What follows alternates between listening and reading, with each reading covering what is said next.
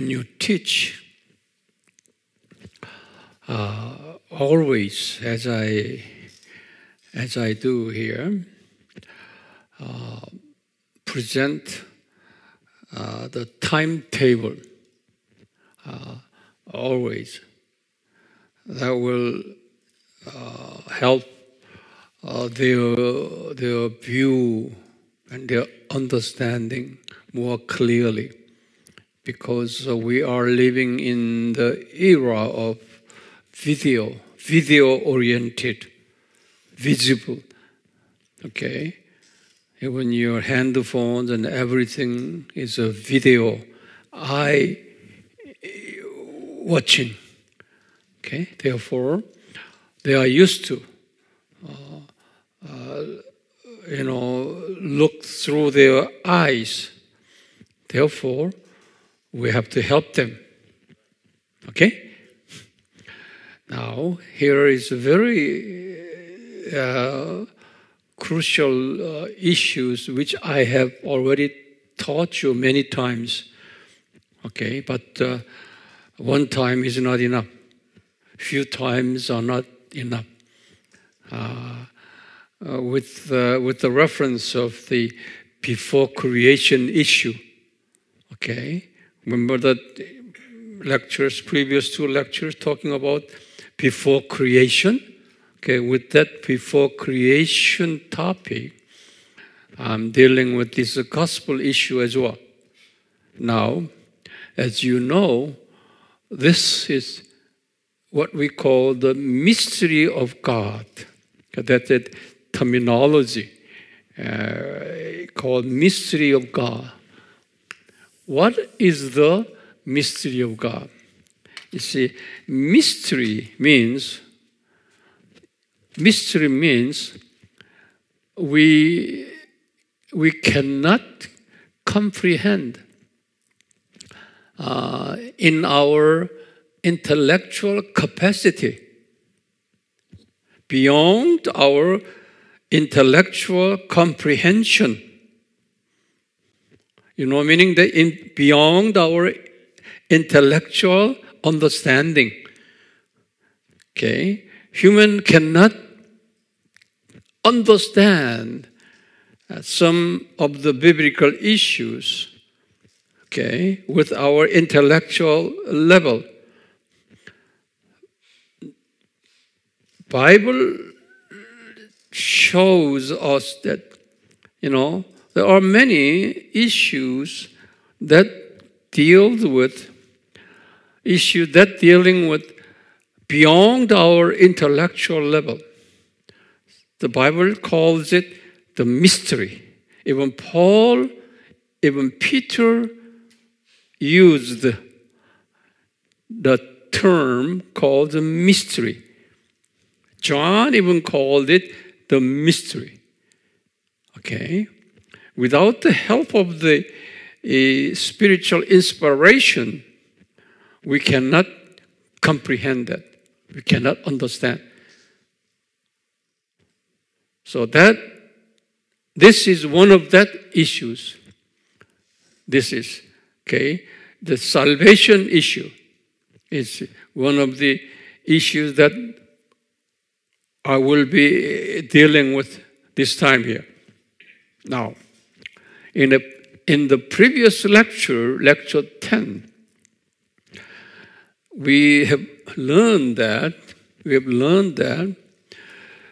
the first gospel was given to us, to Christians. The first gospel, the seed of woman gospel, was given to God's people throughout the church history.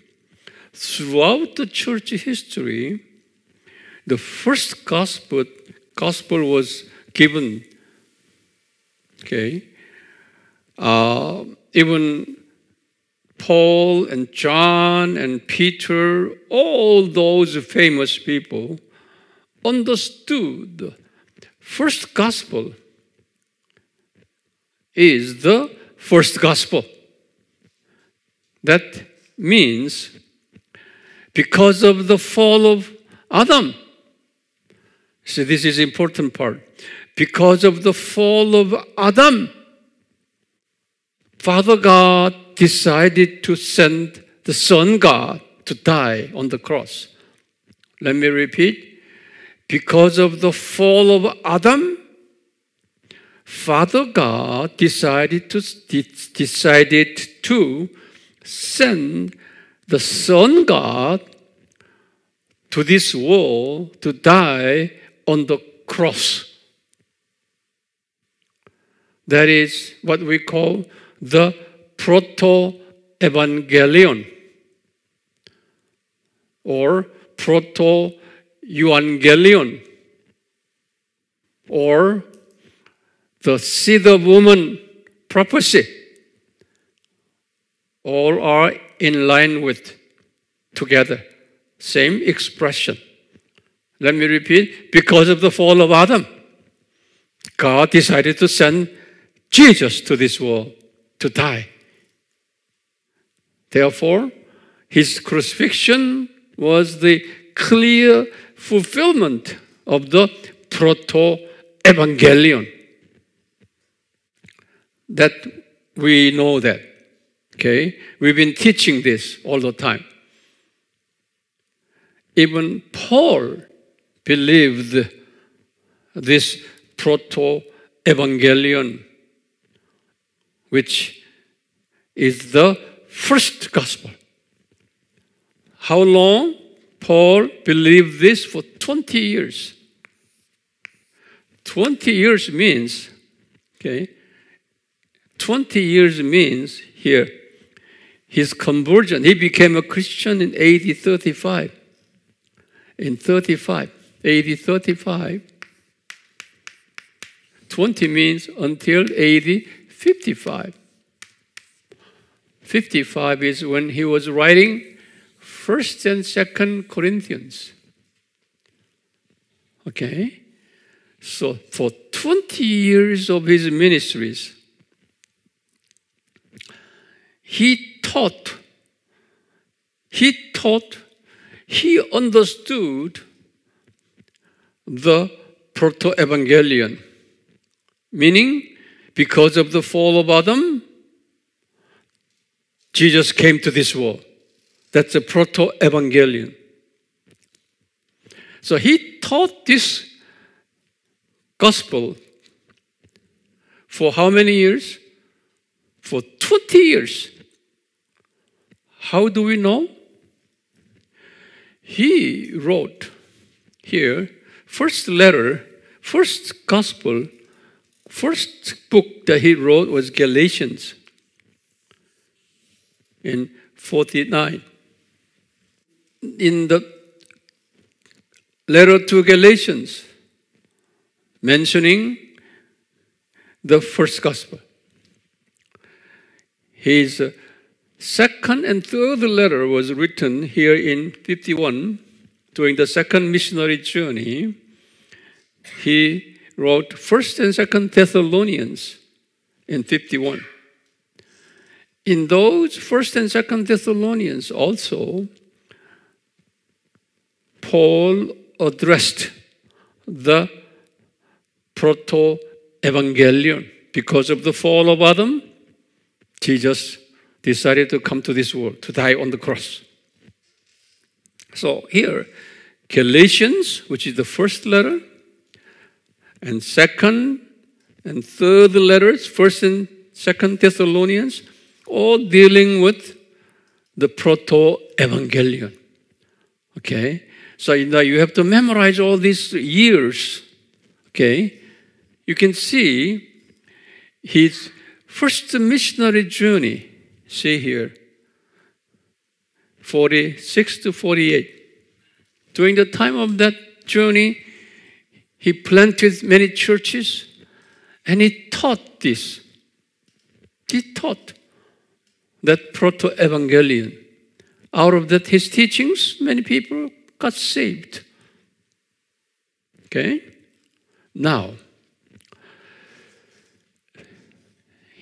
after the second missionary journey, which is here, 50 to 52, second missionary journey, he took off for third missionary journey, starting 53 all the way to 57.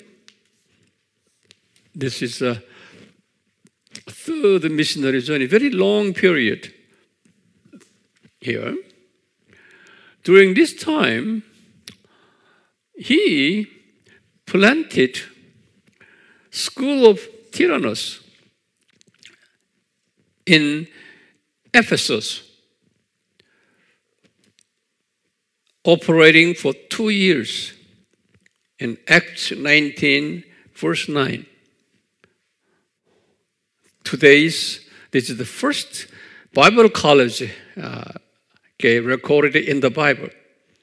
So Paul taught the leaders where he planted churches, gathered there in Ephesus, taught them for 2 years, exclusively.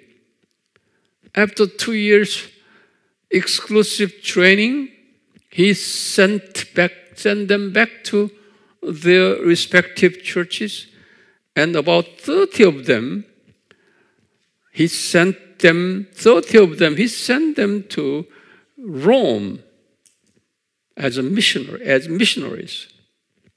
So their names are recorded in Romans chapter 16. Romans chapter 16, there are about 30 names. All those 30 people graduated from School of Tyrannus. Now,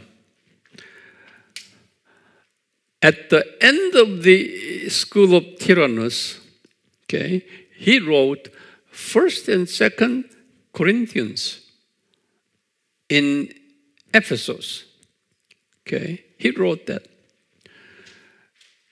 As he was writing the 1st and 2nd Corinthians, the Holy Spirit all of a sudden inspired Paul, teaching him a new revelation, on the gospel,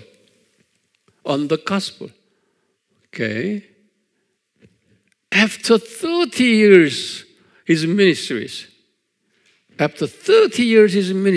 such a multitude of ministerial experiences, in terms of church plantings and teachings and preachings, operating Bible colleges, and sending missionaries all over, Roman Empire's very heavily experienced spiritual leader. Upon the 20 years experience, all of a sudden Holy Spirit revealed to him that, Paul, this first gospel in Genesis 3:15 is not the first gospel. It was shocking to him. That first gospel, Genesis 3:15, was not the first gospel, actually.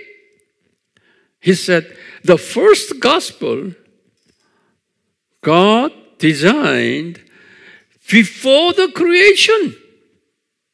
The first gospel was made here before the creation. He said that. He revealed to Paul. Paul was shocked by it. So the Holy Spirit taught him, this is the mystery, he said that. Here in 1 Corinthians chapter 2:7.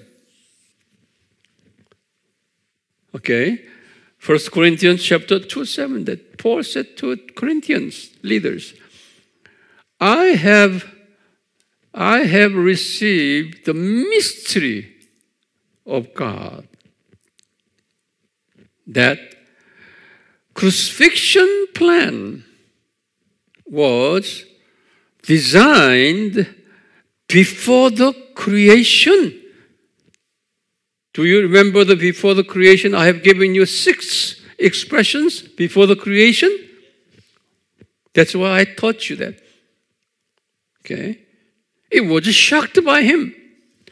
And also revealed to Paul by saying this, Paul, that mystery of crucifixion before the creation has been hidden.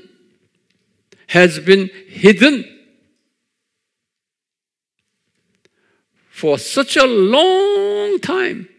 It's hidden since before the creation. Hidden, it said, up until this, AD 55, where he was writing the 1 Corinthians. Paul was shocked. This plan, this mystery, has been hidden. Okay? Until when? 55.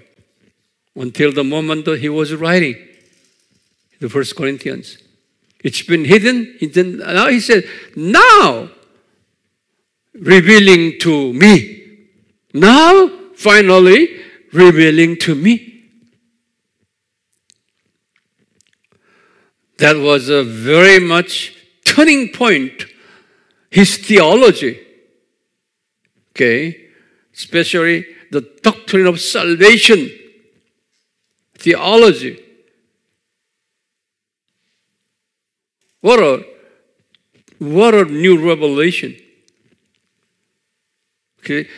So Paul's mind was just, he was shocked and surprised, and the Holy Spirit now began to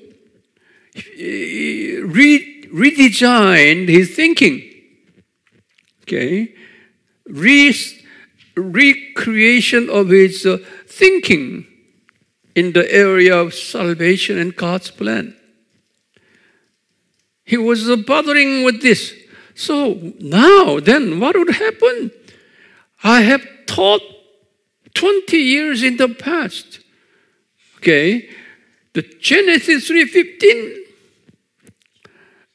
Now, wow, prior to Genesis 3:15, even prior to creation of Adam, okay, all the way to before the creation, God planned the crucifixion.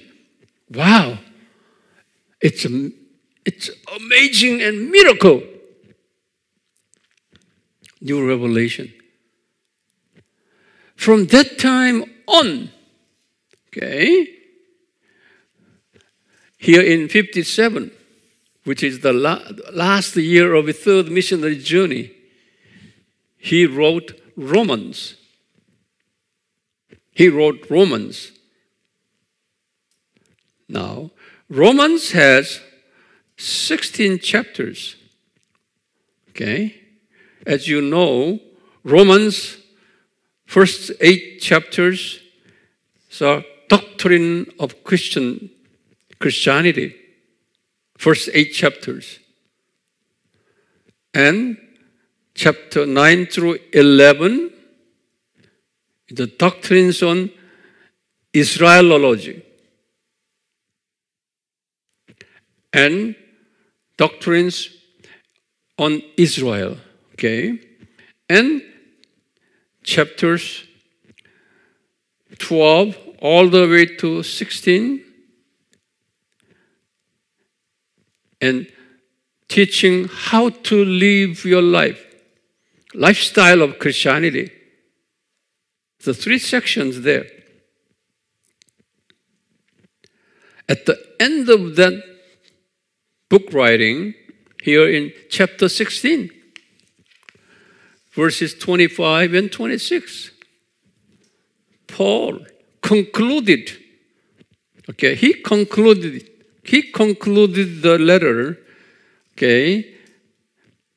expressing and confirming the mystery of God again, which he addressed here in 1 Corinthians 2:7. He said this, "You Roman Christians, let me reveal to you the crucifixion of Jesus was not just simply because of the fall of Adam, but that crucifixion plan was pre-designed before the creation." And also it said, it's been hidden for such a long period of time. Now, the Holy Spirit is revealing to me.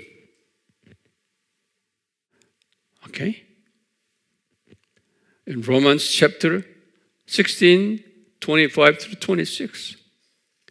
Now, after that, as you know, he was imprisoned. First imprisonment. From 60 to 62 for 2 years. During the time, he wrote 4 prison epistles. 4 prison epistles. As you know, Ephesians, Philippians, Colossians, Philemon. Or those 4 prison epistles. Now, among these, Ephesians was very heavily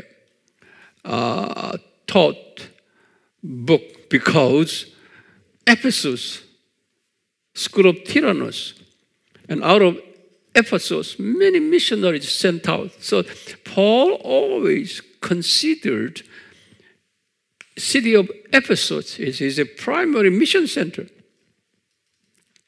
So in his letter in Ephesians, he began with here, chapter 1, starting verse 3 to 14. His letter begins with the mystery of God. You Ephesian Christians, let me tell you, the crucifixion plan was designed, before the creation. That's a long history. He wrote that.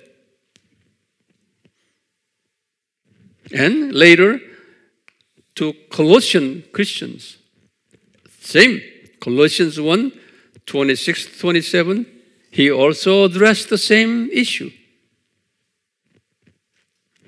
Now, so you can see all these letters, after that moment, he taught the first gospel, which is Genesis 3:15, and the mystery of God combined together.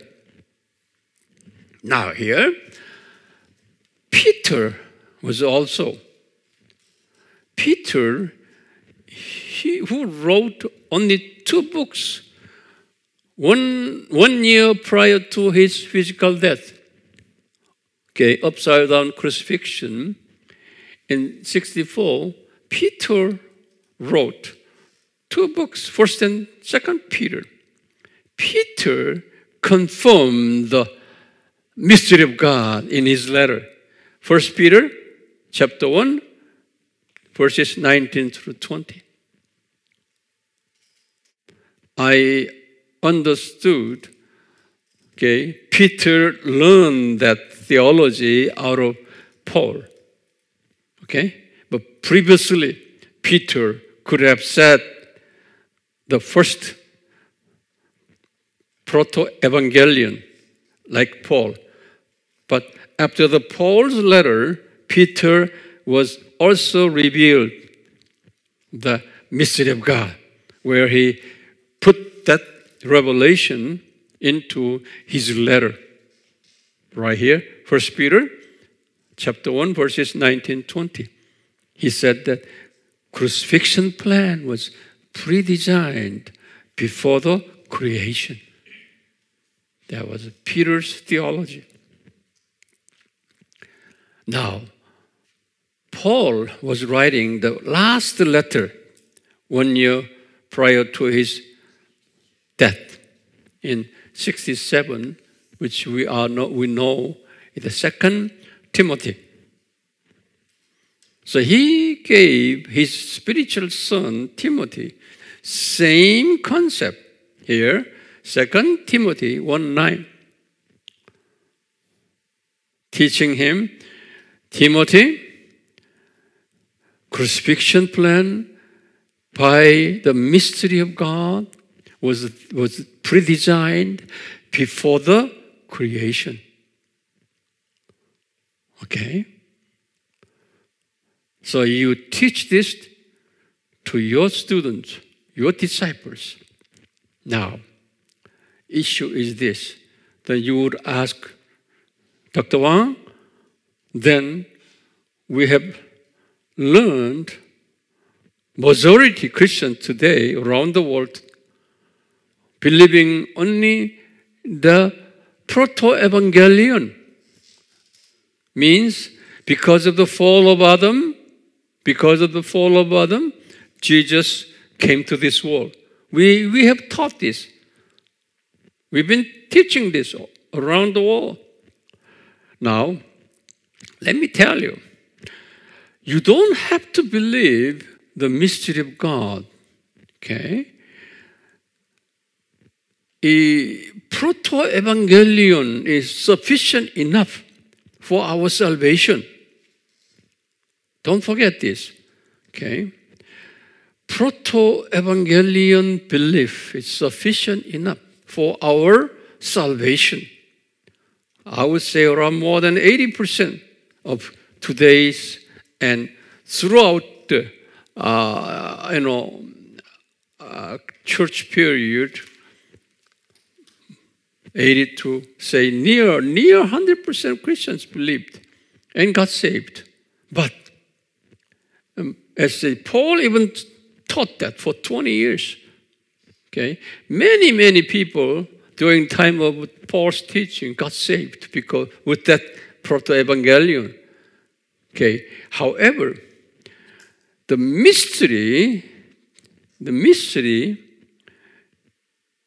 which is very difficult for all Christians to understand, okay, only designed for, saying remnant Christians. Remnant Christians means specially chosen God's servants, okay, those special mandate, possessing special ministerial God's servants who should know that mystery of God. Okay? That is not a necessity for salvation, but it is a necessity for his ministry and developing theology for the deeper level, for the wider level, for the higher level, for the longer level. Okay?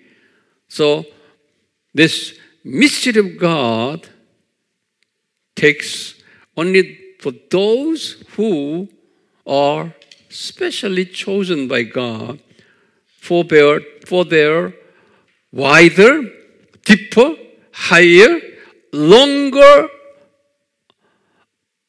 interpretation of the Bible and the will of God. So you don't have to know all this, but we should know, since we are servants of the Lord Jesus. For those who are studying this, you don't need to know all this, but to those, some people should know, because I will teach you later, maybe next week or other time why we should know this. Okay? May God bless you. Yeah. Amen. Amen.